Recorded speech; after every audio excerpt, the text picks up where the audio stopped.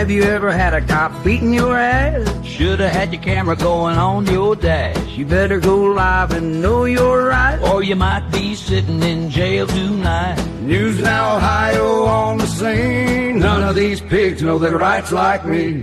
Fuck the Hamilton PD. You pigs can't touch me.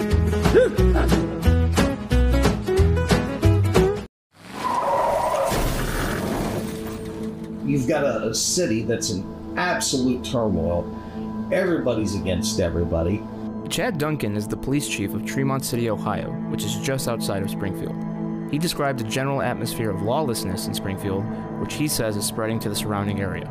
People that shouldn't be driving are out there, and they're allowing them to drive. Chief Duncan described one of his recent traffic stops involving a Haitian migrant. He didn't even have a license, coming through town at 44 miles an hour in a 25-mile-an-hour zone. That's the second time in 2 weeks. And you towed his car? Oh yeah, towed it for the second time. And Springfield wouldn't have?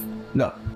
He suggested that one reason Springfield authorities might be going soft on reckless driving is to protect the Haitians' immigration status. If you get 2 misdemeanors, you are subject to be deported.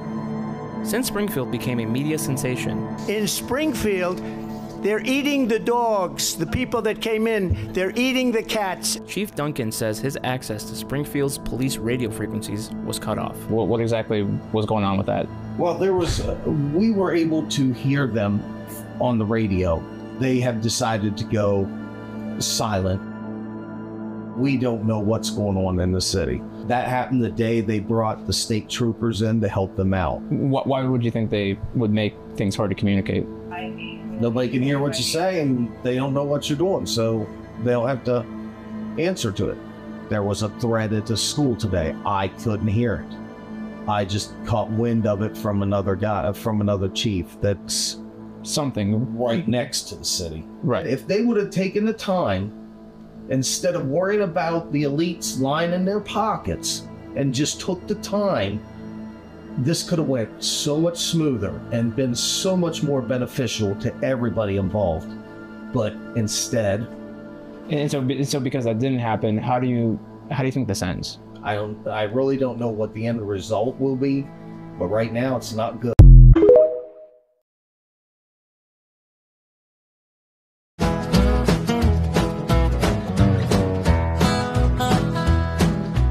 Have you ever had a cop beating your ass? Shoulda had your camera going on your dash. You better go live and know your rights, or you might be sitting in jail tonight. News Now Ohio on the scene. None of these pigs know their rights like me. Fuck the Hamilton PD. You pigs can't touch me.